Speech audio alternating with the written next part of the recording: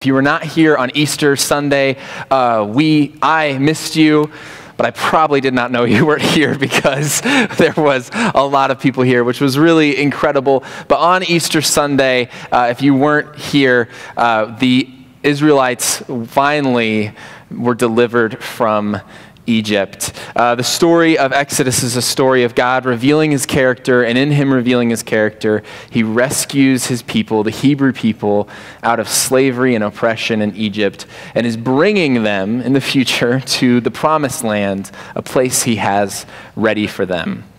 Last week, we saw that God sends his final plague on Pharaoh and the Egyptians, the Passover plague.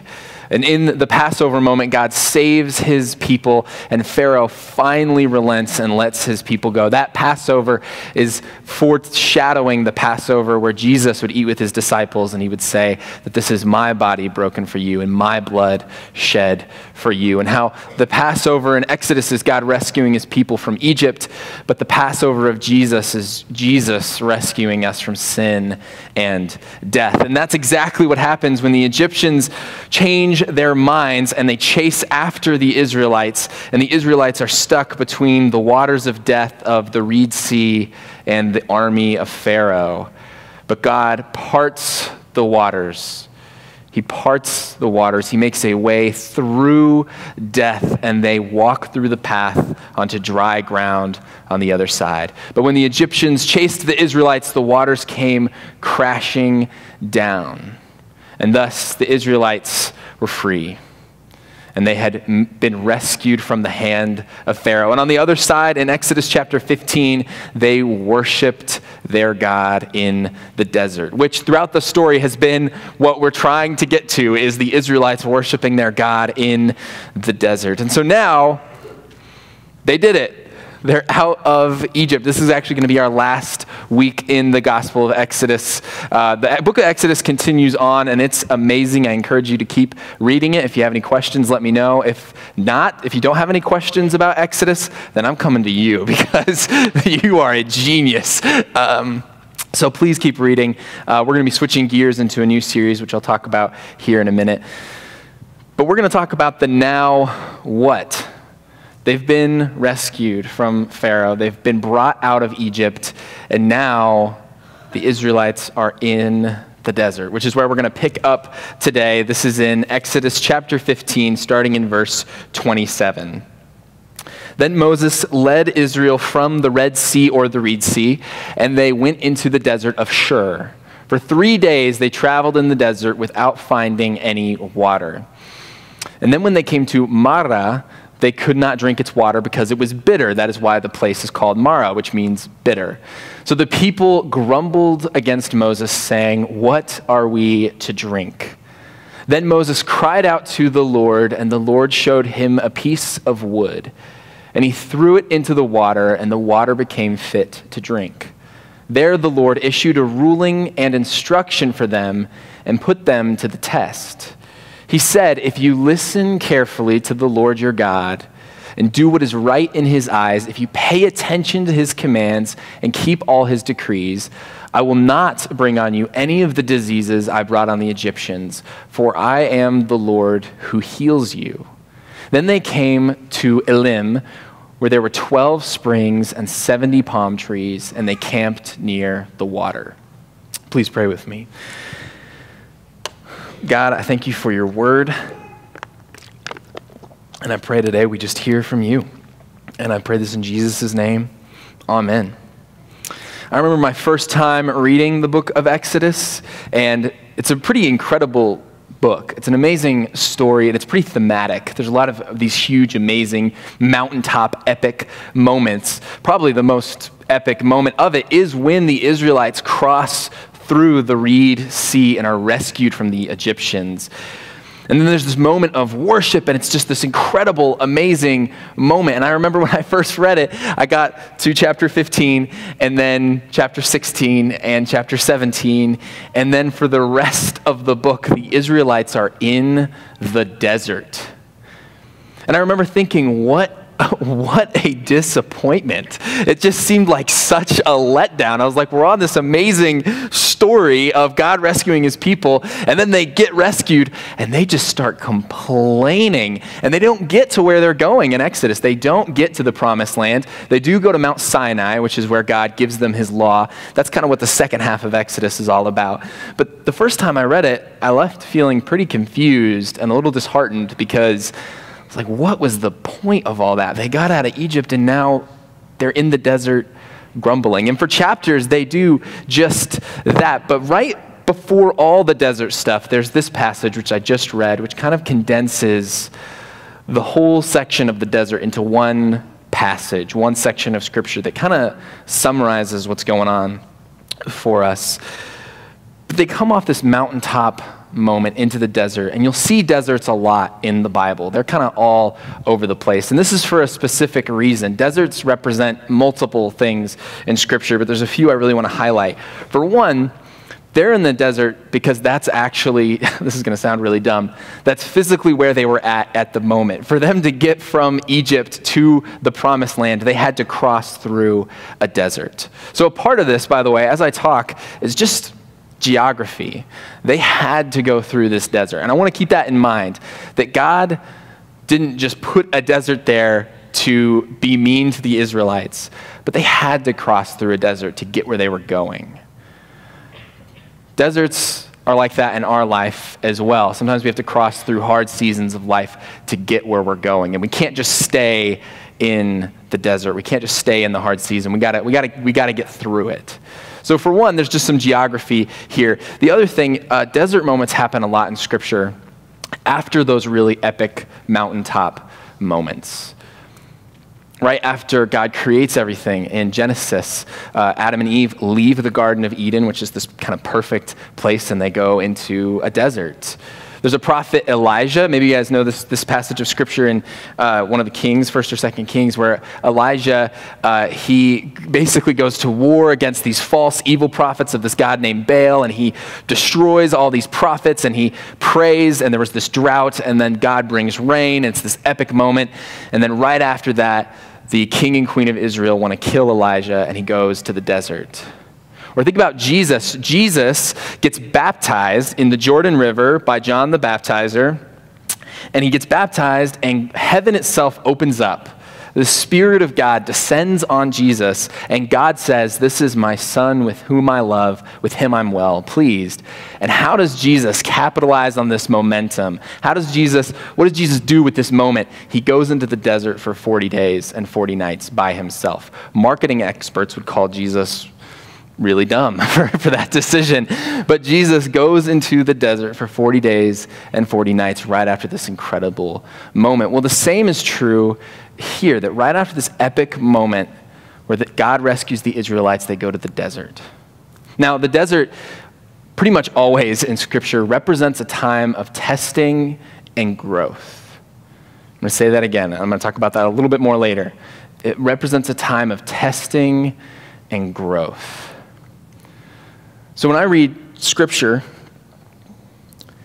and I see deserts happen after mountaintop moments, I connect with that on a very real level, a spiritual, emotional level.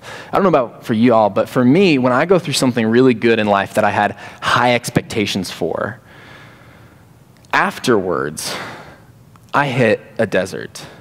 Not maybe a physical desert, but a spiritual and emotional desert. I remember the first mission trip I ever went on was to New Orleans, a little bit after Hurricane Katrina, and I think I was 14-ish, and man, that trip blew my mind. Like, it was incredible. It was hard work. We helped a ton of people, met a ton of people, and it was just this amazing experience. And it gave me purpose, and we had this like a really amazing team that got along, and we were just such a unit, such a team. And then I came back home, and life was the same. And I felt like I had changed a lot. 14-year-old Shaefer thought he was about to conquer the world, so let me tell you. But everything else was normal.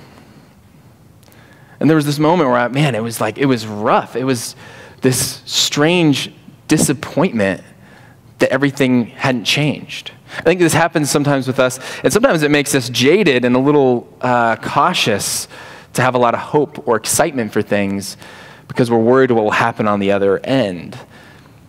But I think that the Bible does this in such a way because it teaches us, hey, sometimes after those mountaintop, amazing, incredible moments, we're going to hit a desert. We're going to hit those times that are kind of hard. I actually started getting in this routine if I went on a mission trip or any sort of church camp or anything. Of the last couple days before I would go home, I would just spend a lot of time in prayer and scripture and realizing that, okay, I'm going back, and how do I go back in such a way where it doesn't just floor me? Because ultimately, it's not the mountaintop moments that really matter. What we do in the mountaintop moments, I mean, that's incredible and that's amazing. What we do in those amazing seasons of life is important, but what's more important is what we do after.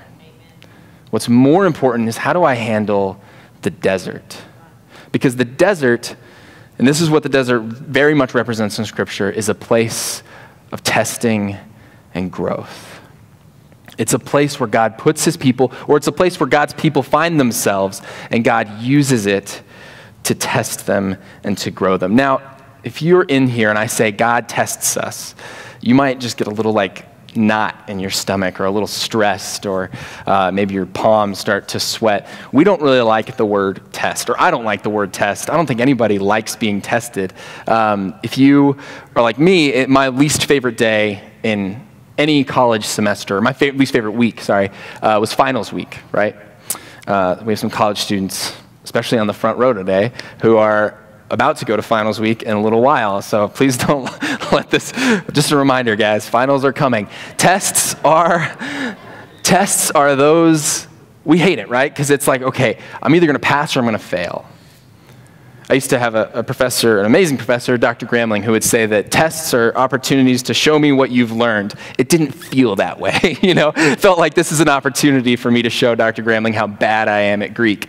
But tests might give us kind of this this uneasy feeling. But I would also say this is not the tests of Scripture. These are not the tests God puts people through. He doesn't put people in bad circumstances because he knows they're going to fail, or he thinks they might fail, or prove to me how much you love me. That's not the type of test God is doing when he puts people, or when people find themselves in the desert. They find themselves in the desert, and God uses this as an opportunity for them to learn where they're at. That's what a test is, by the way. That's what tests are in Scripture. God knows our hearts. God knows our minds. He knows the Israelites. He knows where they're at and who they are. But he gives them tests, or he uses the challenges they're going to face as tests so they can learn where they are, and learn how to trust God.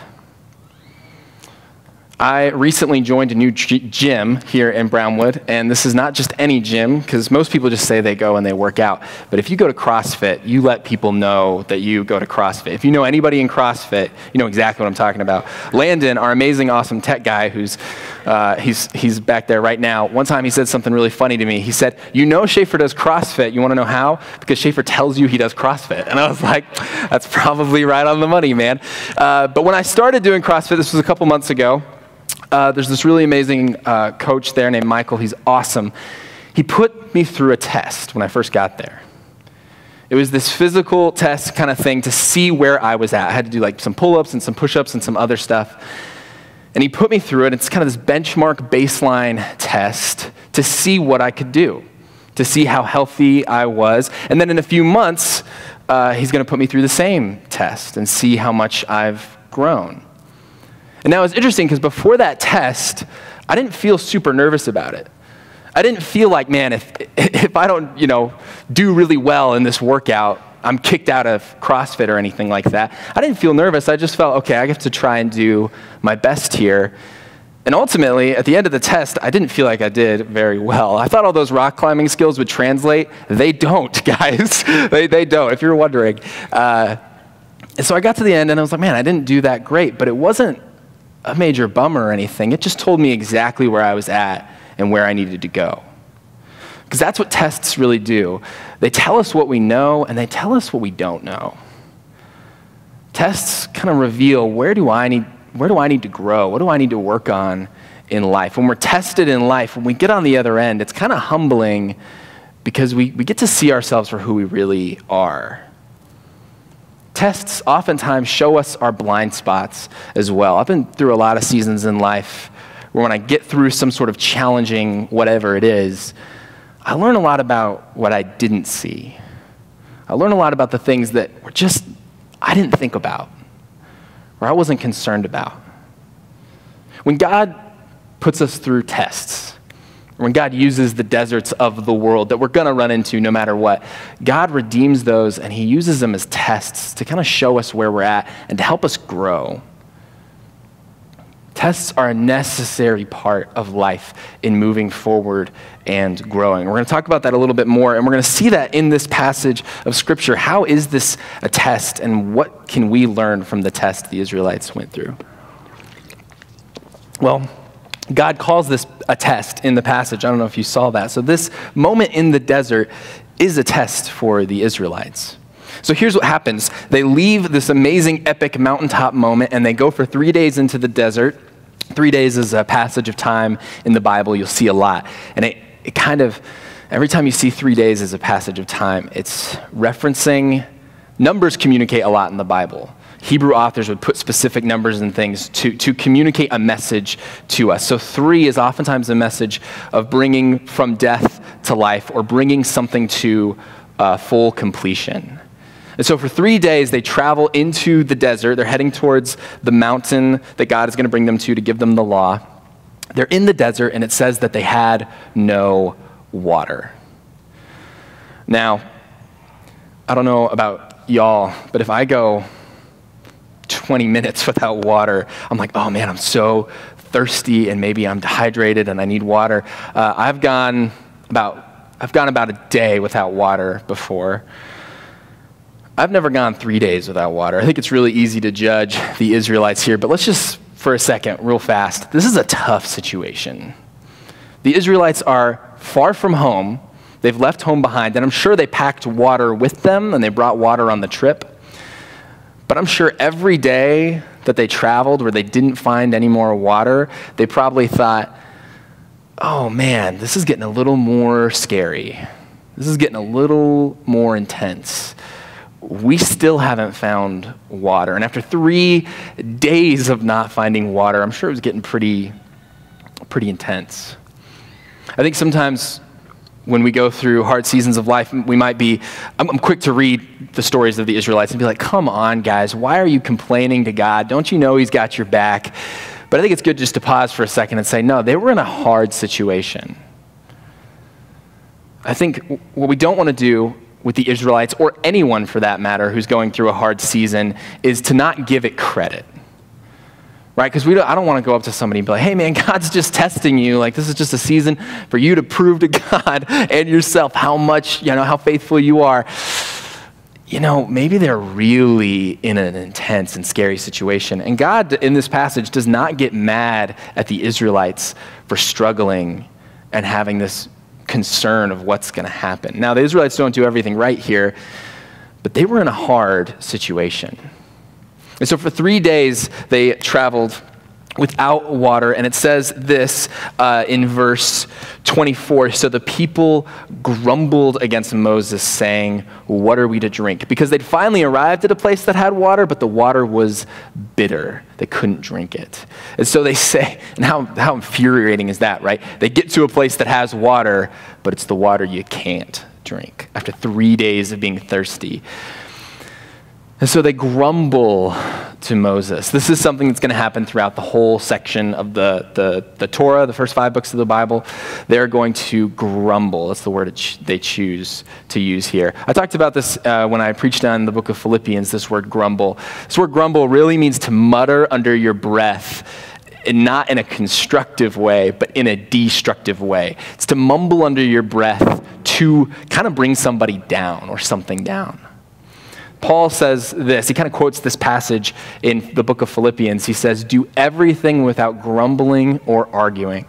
Honestly, I could just leave the sermon right there. Do everything without grumbling or arguing. As followers of Jesus, this is a goal of mine. As a follower of Jesus, do everything without grumbling or arguing. I'm pretty quick to grumble, to mutter under my breath. I'm pretty quick to argue.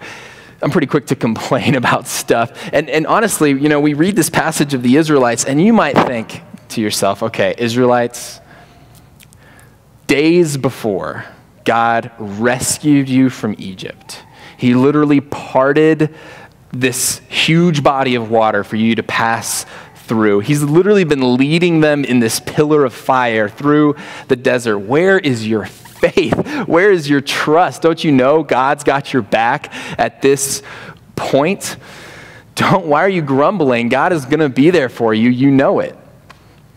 Easter was last Sunday. Easter was on a Sunday, as it always is.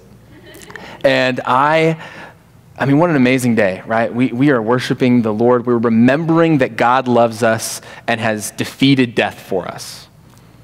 Like, that's huge. There's no better hope we could have as humans than to know that our God loves us and he's defeated death for us, so we don't have to be afraid. That's the best news there is, full stop. I'm pretty sure on Monday, around 4 o'clock or so, I found myself stressed, my mind very occupied with everything other than Jesus, upset, and probably grumbling.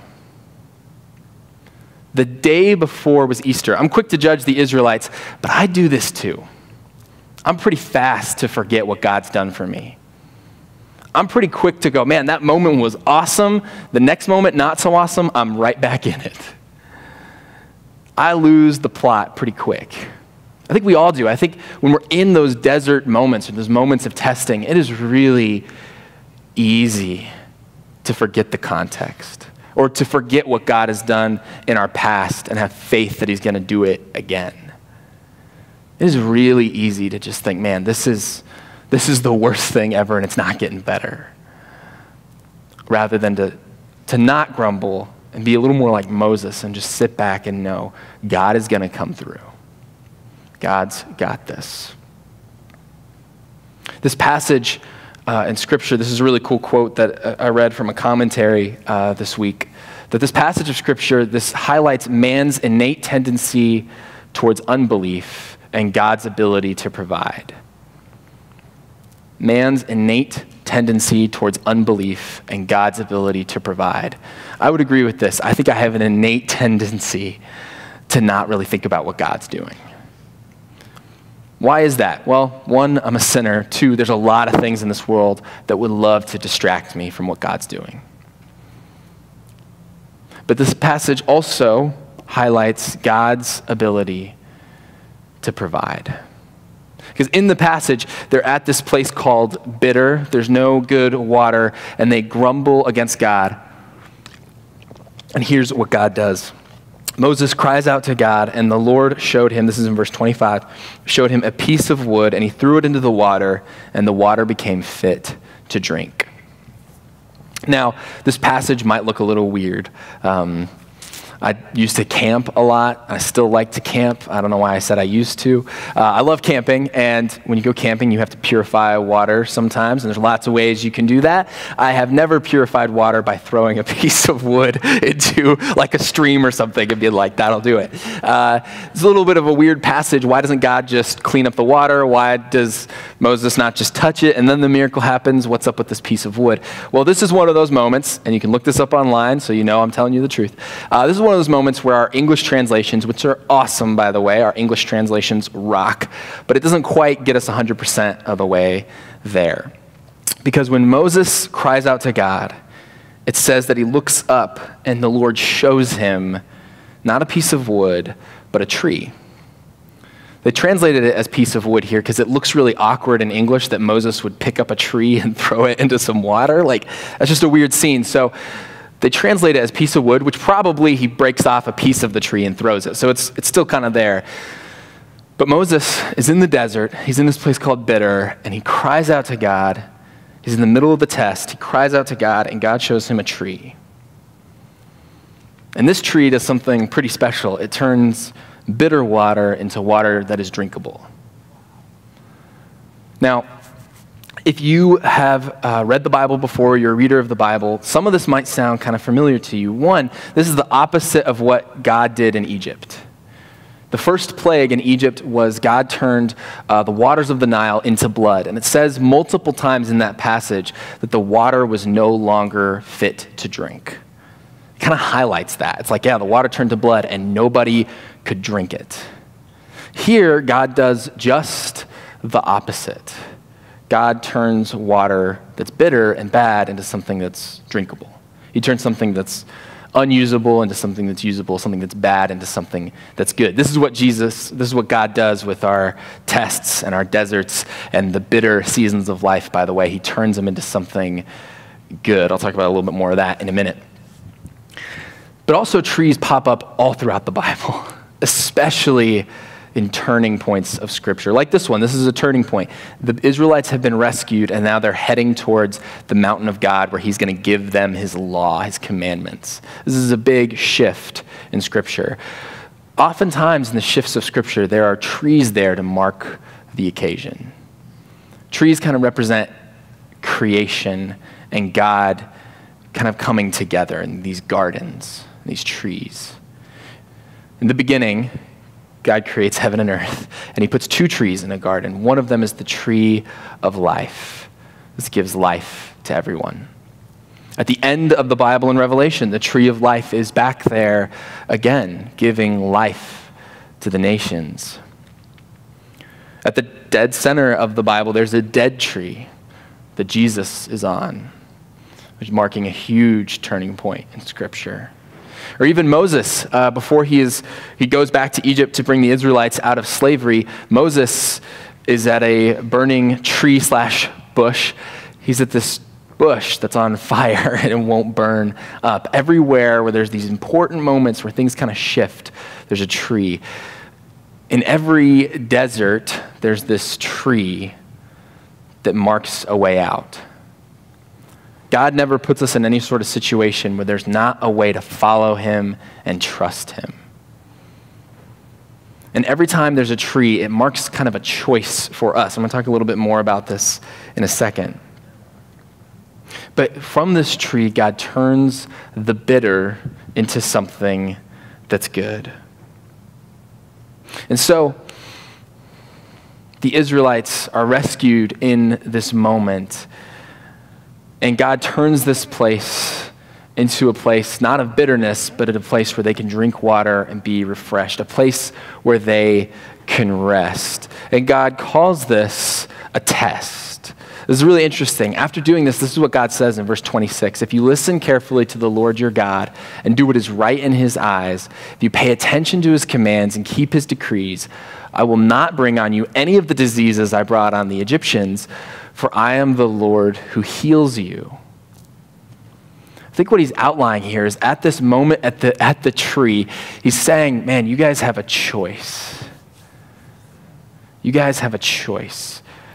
God is the one who heals us, but we can either accept that or walk away from it. In the deserts of our life, we can either accept that God is for us and that he's going to provide, or we can reject him and bail.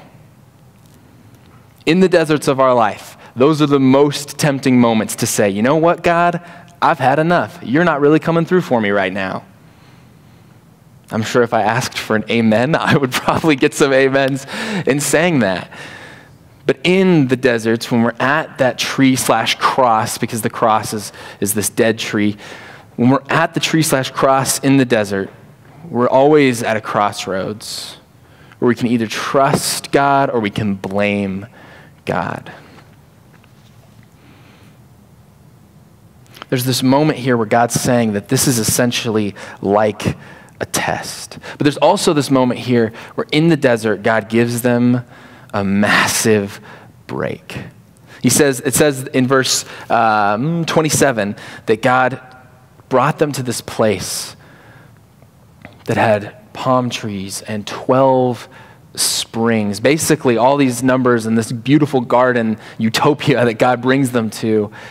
It's like this little pocket of Eden. It's this little pocket in the desert where for a moment, the Israelites are right where they need to be. There's this, before anything else happens in the book of Exodus, which mainly does not go well, there's this moment where God gives them a breath and is showing them, hey, it's going to be all right. This is where God is leading us, by the way. God is constantly, this is the work of God. He's turning what's bitter into what's good, and he's turning the desert into a garden. But it's what we do in the desert, it's what we do at the tree and at the cross that really is going to matter in our walks. Because at the tree/cross, there's always a choice for us. We have a choice of what to do. We can either blame God for the desert we're in, or we can go, you know what? I'm going to use this desert as an opportunity to grow. I'm not going to make this something that's bitter. I'm going to let the Lord make it into something that's good. You see, this is always what we do. I think I'm quick to, in the dark seasons of life, to just let it be dark instead of letting God redeem it. I'll let stuff like that hold me back instead of letting it kind of propel me forward because of what I've learned. At the cross, at the tree, in the test, we have a choice. Do I trust God or do I trust myself? Did I do what's easy for me to do? Do I go my own way or do I go God's way?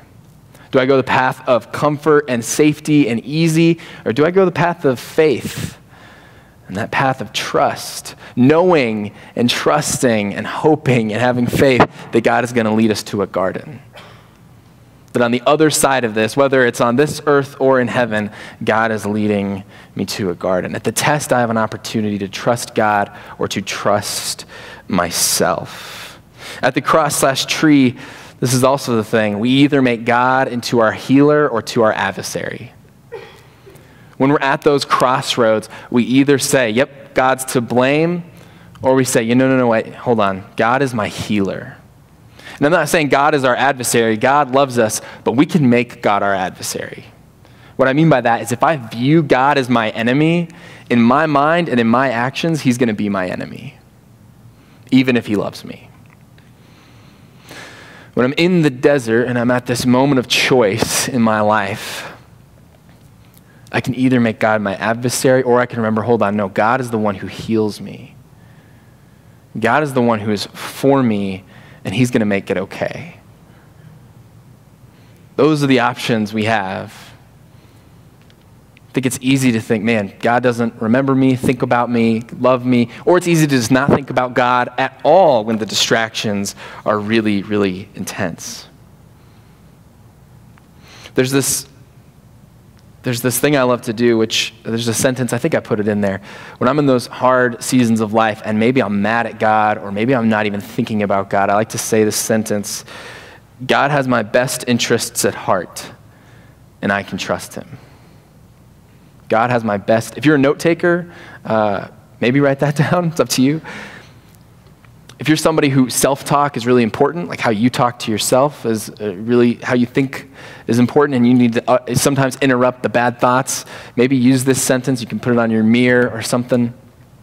Sometimes when I say this, God has my interests at heart and I can trust him, sometimes I don't fully believe it.